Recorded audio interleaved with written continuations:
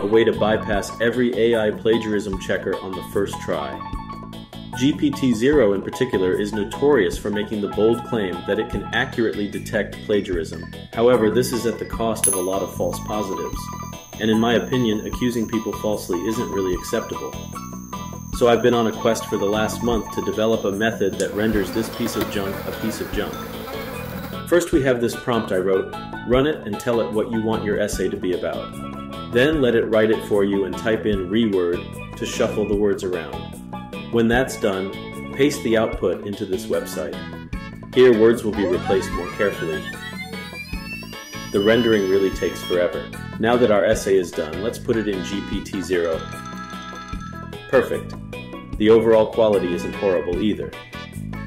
Now I wouldn't write anything technical this way since it will replace terms like large language model with big talking construct, but overall it's great. And sorry if my voice sounds funny. Had this weird